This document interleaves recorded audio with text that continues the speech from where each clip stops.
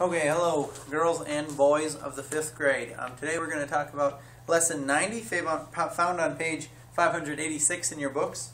The title is Reducing Fractions Part 2. Obviously there was a Part 1, so this is just kind of building on that last lesson that we learned about a week ago. The first objective that we're going to learn about today, reduce fractions to lowest terms by dividing both terms by common factors or by the greatest common factor, the GCF of the terms. Okay, so if we get a fraction 4/8, we understand that because the numerator is half of the denominator, that equals 1/2. Sometimes we're going to know those off the tops of our heads because we're becoming more efficient and more understanding of different math terms. We're basically skipping the step. We're skipping finding the greatest common factor of these two numbers. But if we wanted to take the long way around it, we would divide 4/8 by 4/4. Understand that 4/4 is 1, 8/4 is 8 divided by 4 is 2, and we still get the same answer, 1/2. If we get a more complex one, I've drawn that one down here. We start with the fraction 6/8. First we find the common, or the factors of 6 down here, and the factors of 6 are 1, 2, 3, and 6. Then I find the factors of 8 are 1, 2, 4, and 8. You find the greatest common factor, understanding that 1 and 2 are both factors of 6 and 8. The greatest one is 2. So we divide the fraction 6/8 by 2/2. We get 6 divided by 2 is 3. 8 divided by 2 is 4. And we get the fraction 3/4. The second objective that we'll learn, write percents as reduced fractions in lowest terms.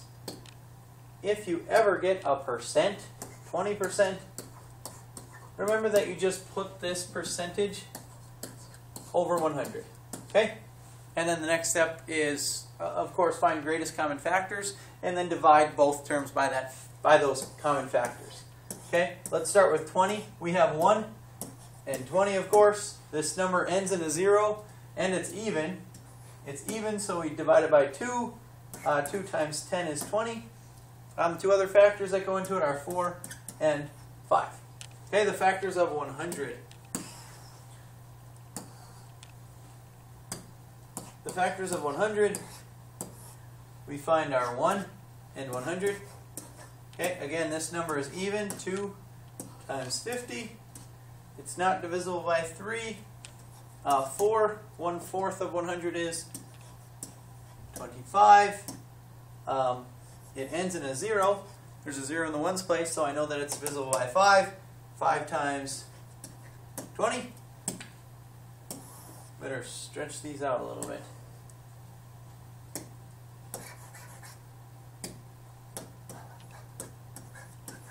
Okay, finally I know that 6, 7, 8, and 9 don't go into 100, but 10 times itself is 100. So the factors of 100 are 1, 2, 4, 5, 10, 20, 25, 50, and 100. The greatest, or find the common factors. It looks like they both have 1, 2, 4, 5, 10, and 20. Those are all factors of 20 and 100. So of course the greatest common factor is 20. I'll take that greatest common factor, divide both terms in our fraction by it. 20 divided by 20 is 1. 100 divided by 20 is 5. Again, because I know that 5 times 20 is 100, reversing that order, and I can figure out my answer of 1/5. Okay? And that's basically taking a percentage, understanding that this percentage is equal to the number over 100 as a fraction, and then finding the greatest common factor and dividing both terms by it. And then we can cover both of these objectives. Okay, let's read a little bit in the book. Lesson 90, follow along please. The new concept is on the bottom of page 587. It says the equivalent fractions pictured below name the same amount. We see that 4/8 is equivalent to 1/2. We can reduce 4/8 by dividing by 2, and they show that 4/8 divided by 2/2 is 2/4. If we reduce 4/8 by dividing both terms by 2, we find that 4/8 is equal to 2/4. However, fractions should be reduced to lowest terms. The fraction 2/4 can also be reduced, so we reduce again. They take 2/4, divide by 2/2, and they again reduce it further, and they reduce it to 1/2. Okay, the fraction 4/8 reduces to 2/4, which reduces to 2 1/2. We reduce twice to find that 4/8 equals 1/2. We can avoid the need to reduce more than once if we divide by the greatest common factor, okay, which I did right away. The greatest common factor of 4 and 8 were 4/4. They show that 4/8 divided by 4/4 is equal to 1/2. You can kind of get rid of this step if you understand it, and if you do it consistently correctly. I'm okay and I feel comfortable with going from this step to this step rather than finding the greatest common factor and doing all that. Only with easy ones like fractions equal to 1/2. Alright, let us continue. Example number 1. It says there are 4 marbles. There are 4 marbles, blue marbles, and 8 white marbles in a bag. Let's draw a picture to show that. There are 4 blue marbles and 8 white marbles in a bag. If one marble is taken from the bag without looking, what is the probability that the marble selected will be white? Okay, I understand that there are 8 marbles, so that's my numerator. You count the total number of marbles, 4, 8, 12, and that ends up being your denominator. There is an 8 in 12 chance that I will pull out a white marble. Now we find greatest common factor of the numbers 8 and 12. Okay, we know that 2 factors of 8 are always 1 and 8. We know that 2 factors of 12 are always 1 and 12. Both of these numbers are even, so 2 times 4 is 8. 2 times 6 is 12. Is 12 divisible by 3? Yes. 3 times 4 is 12. Okay? Factors that they have in common are 1, 2, and 4, which means the greatest common factor of these two numbers is 4. Okay, now if I take this number, 8/12, and divide each term by its greatest common factor of 4/4, I find that 8 divided by 4 is 2, and 12 divided by 4 is 3. The probability that I will pull a white marble out of this bag of 8 white marbles and 4 blue marbles is 2/3, or a 2 in 3 chance that I'll pull a white marble. Okay, let's look at example number 2. It says the value of a dime is 40% the value of a quarter. Write 40% as a reduced fraction. In this problem we see that they give us not useless information as far as, information that's kind of good to know, but useless as far as the question that they're asking us to answer. So it says write 40% as a reduced fraction. I have the number 40%.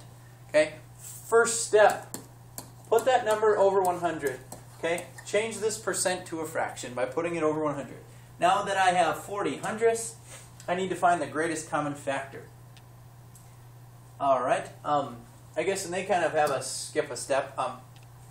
Not skip a step, but kind of remove that step, because it's easier to go from this number to a reduced fraction, I guess, by not finding those greatest common factors.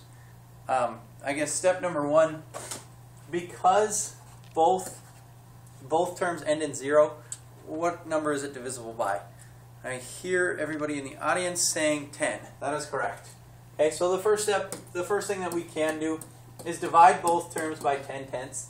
40 divided by 10 is 4. 100 divided by 10 is 10. So now I have the term 4/10. Okay, the term, or the fraction 4/10. It isn't completely simplified though, because both of these numbers are even. You can divide by 2 halves and get 4 divided by 2 is 2, 10 divided by 2 is 5. This is our reduced fraction. The percentage 40% is equal to 2/5. Now, I divided it by two different fractions, 10/10 and 2 halves. Okay? If I would have just used greatest common factor, or I guess if the book would have used that greatest common factor instead of doing this, we could have eliminated some steps. But we kind of would have had to add, another step, and that was finding the greatest common factor. Okay, so instead of instead of just noticing that these both have a 0 in the ones place and dividing by 10 over 10, we could have found the greatest common factors of 40 and 100. I've done the factors of 100 right here already. So now I'm just going to find the factors that are equal to, come on, I'm just going to find the factors that are equal to 40 now. And then use that information that I've already taken care of. Use the information, use the factors of 100 that I've already done, and now find the factors of 40, so that I don't have to find those again. Okay, the factors of 40 are 1 and 40. It's even. 2 times what is 40? 2 times 20 is 40. Then we have 4 times 10, and we also have 5 times 8. Okay, find the common factors. 1, 2, 4, 5, 10, and 20. Looks like the greatest common factor of 40 and 100 is 20. So again, going directly from the fraction 40 hundredths, dividing by the greatest common factor of 20, dividing both terms by that. 40 divided by 20 is 2. 100 divided by 20 is 5. Okay, you will get the same answer, whether you divide by the greatest common factor or whether you divide by, I guess, whatever factors you find available. Okay, you can do it multiple times. As long as you're dividing by a fraction equal to 1, the value of your fraction will not change. Again, we know that. Okay, let's do a few practice problems. I guess hopefully you didn't, or hopefully you recorded both examples 1 and 2, because of course you have to turn it in and make sure that you show me that. Lesson practice 1, it says, reduce each fraction to the lowest terms. A says 4 twelfths. Okay, 4 twelfths. First, again, find greatest common factor. The greatest common factor of, or the factors of 4 are 1 and 4, and then 2 times 2. The factors of 12, of course, 1 and 12, 2 and 6. I know it's 2 because it's even. And then we have 3 times 4 is 12. So the greatest common factor is 4. Divide this fraction by 4 fourths, and I get 4 divided by 4 is 1. 12 divided by 4 is 3. Okay? You can write that, this answer down on the third example problem if you would like to. Okay? Now, example number 4, or I guess example number 4 on your sheets, I want you to do practice problem B for it. Okay? Practice problem B says 6/18. Okay? You have to find greatest common factor of these two numbers and then reduce each term by that greatest common factor. Write that answer down for example number 4. You can pause it now, work on that problem by yourselves, and I'm going to move on and do the next one. Okay? The next one says, let's go to just practice problem E. This one you don't have to record, just follow along so that we can get a little bit of extra practice. Example E says 12/16. Okay, factors of 12 are 1 and 12, 2 and 6, and we have 3 and 4. Okay, factors of 16, of course, 1 and 16, 2 and 8, and then 4 times itself. Okay, the greatest common factor is 4. If I divide each term by 4, I come up with a reduced fraction of 3/4. Okay, let's do one of the other practice problems. Let's do practice problem H. It has 3/4 times 4/5. Okay, step number 1, multiply. 3 times 4 is 12. 4 times 5 is 20. Now I find the greatest common factor of these two numbers.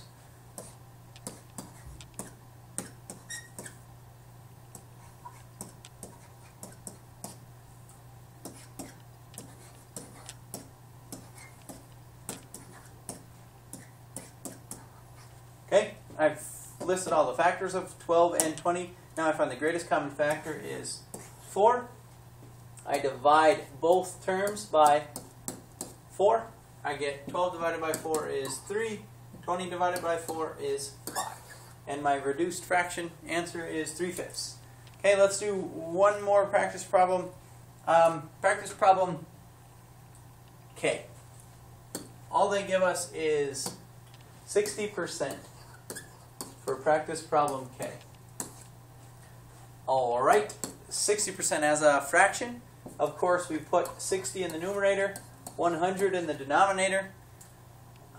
I guess we can do it either way. We can find greatest common factor, or we can just, I guess, recognize that both of these terms in this fraction are divisible by 10 because they have a 0 in the ones place.